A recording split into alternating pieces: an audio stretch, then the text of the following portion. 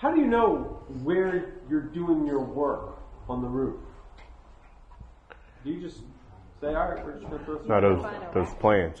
What's that? Plans. Remember the plan sets that I showed you guys on Wednesday, I think it was?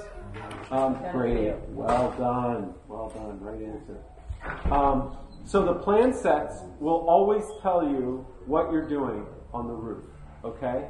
But then, you know, if you have the best roof in the world, you have all this space and it's a low tilt like this and you can center everything up, wonderful. But that's rarely the case, okay? What's usually going to be happening is you have to have a fire setback on one side or the other.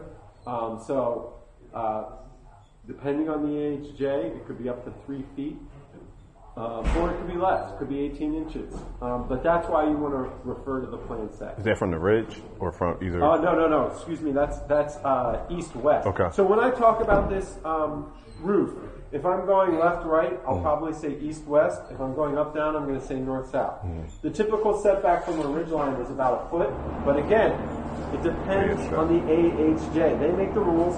And your document set, and you want to teach your students that your document set is what you're referencing. Okay?